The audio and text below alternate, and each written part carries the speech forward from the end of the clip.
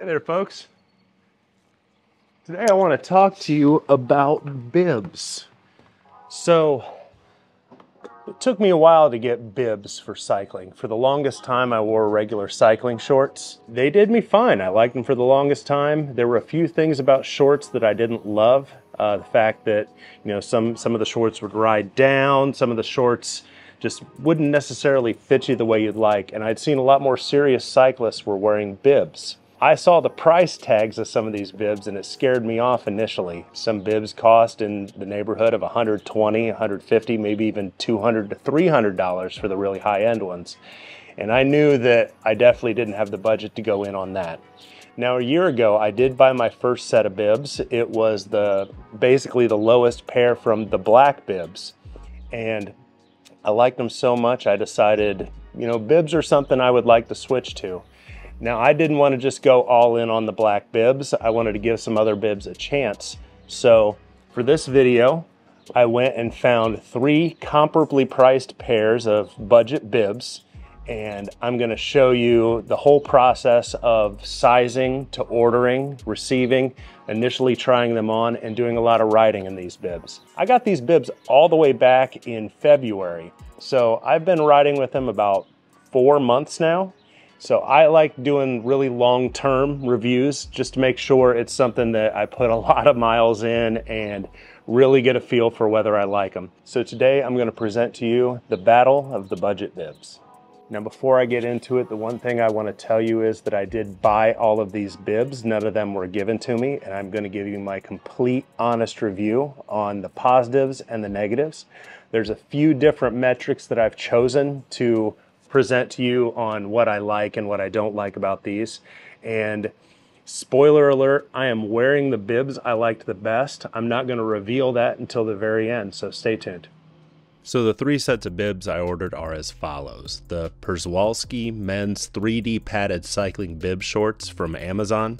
And I did decide to order off of Amazon just because of how ubiquitous it is. Just about everybody orders things off of Amazon, and they are by far the easiest to order from because you probably already have an account with them. So I decided to include those. I also got the Black Bibs by the Black Bibs, which is a company from Virginia. And I just got their basic black bib. And the Souke Sports Cycling Bib Shorts Men's BS 1606. Which is sort of the basic offering from Souke Sports, which is a Chinese company. And all 3 companies do have a sizing chart available on their website. For this video, I had my wife help me take some measurements. I am about 5'10", about 190 pounds. And on all of the sizing charts, they incidentally all said I was a large. I did try to check on a few different places whether their sizing runs large or small, but for all of these companies, I noticed the reviews said that the sizing was fairly accurate. So at the time that I ordered the Przewalski, I'm just going to call them the Amazon bibs from here on out to make it simpler. They were $39 plus free Amazon shipping. I have Prime, so the shipping was free.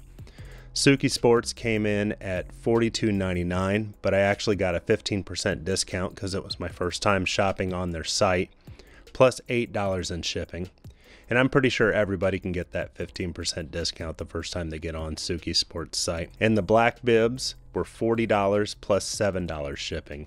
I'm fairly sure first-time customers also get a discount from the black bibs, but I was not a first-time customer from them. Now, the day I ordered them all was February 22nd. So the first one to come in the mail were the Amazon bibs. They came 2 days later, followed closely by the black bibs, which came the next day. Now, the Souke Sports bibs, because they were being shipped from China, took 14 days to get to me. So I did wait until the last set of bibs came so I could sort of unbox them all at the same time and compare them. And when they all arrived, opened them all up, compared them, tried them on for size. There were a few things that I initially noticed about each set of bibs that made them unique, some things that I liked and didn't like. Let's start with the Amazon bibs.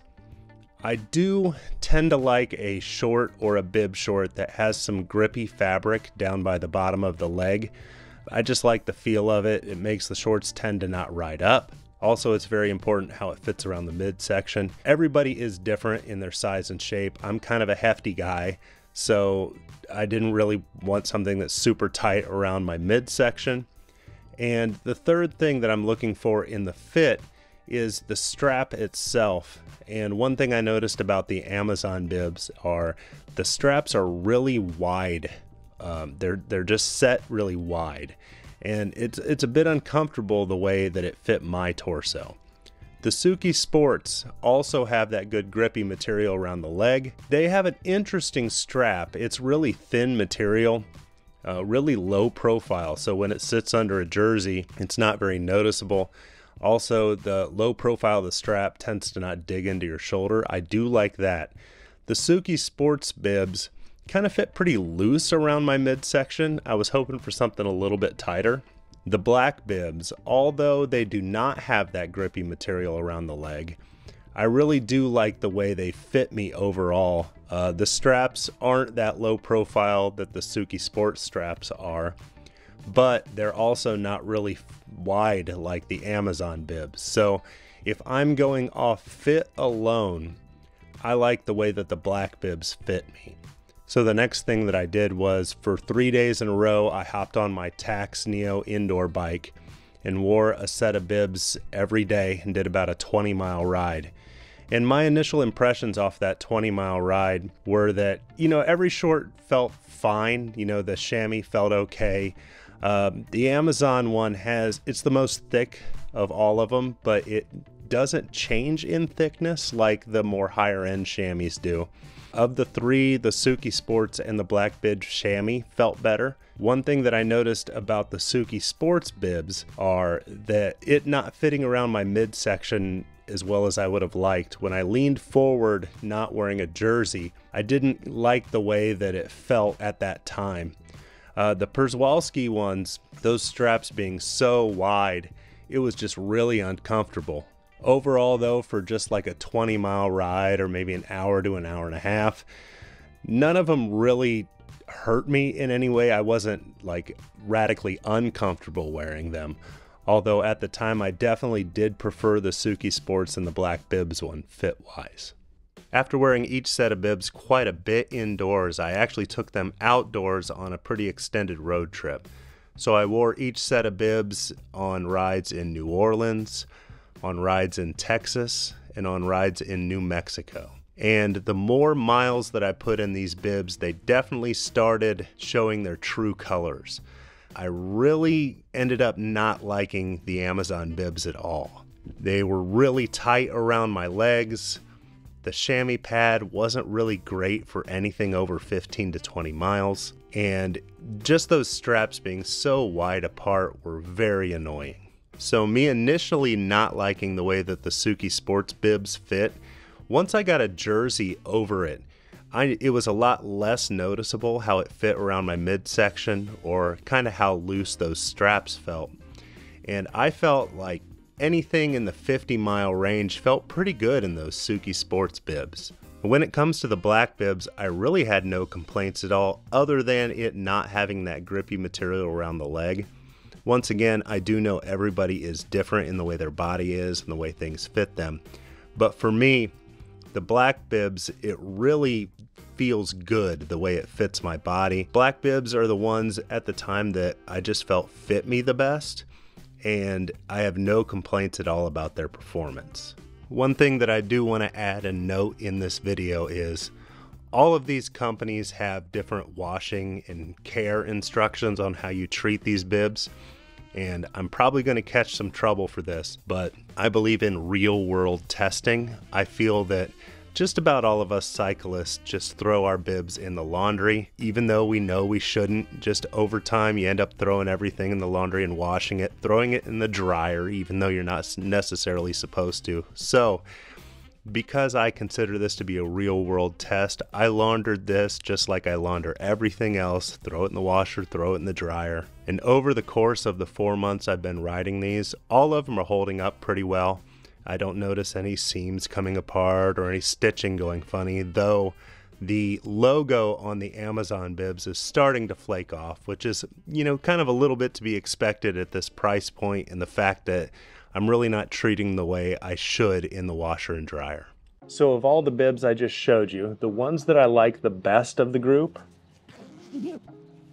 are the pair by the black bibs. What I like about these bibs, I just like the way they fit me. Now understand that you might be different in the way they fit you. The straps, even though the Souke sport straps are a lot more low profile, I don't mind the way that these straps fit me. The chamois pad has been good. I've done century rides in these bibs before. Not having the grip material on the bottom of the bibs hasn't been a huge deal for me. I like it more when they do. So for that reason, I would say the Souke sport bibs are a very close second.